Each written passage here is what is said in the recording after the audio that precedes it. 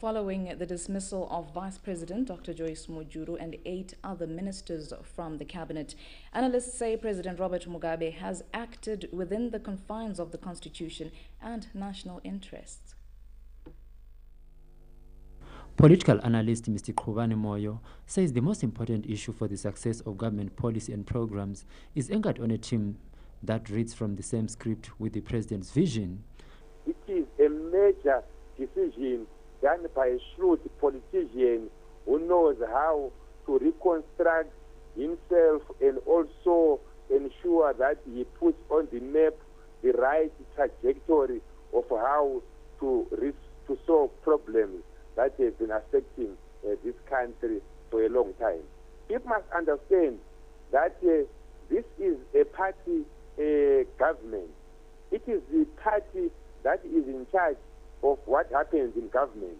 It is the party that constructs what ultimately becomes a policy of government.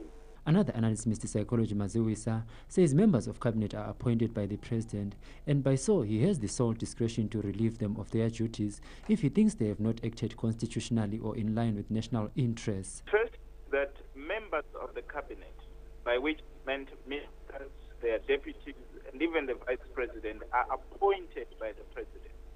In other words, they serve at the pleasure of the president, who can either choose to keep them or to relieve them of their duties should circumstances warrant that he does so. In circumstances where he decides to relieve them of their duties, the president is guided usually by two things. Firstly, he is guided by the Constitution in the exercise of that power. But secondly, and more importantly, he is guided in consideration of national interests. In other words, considers whether the decision to relieve those people of their duties is in the national interest or not.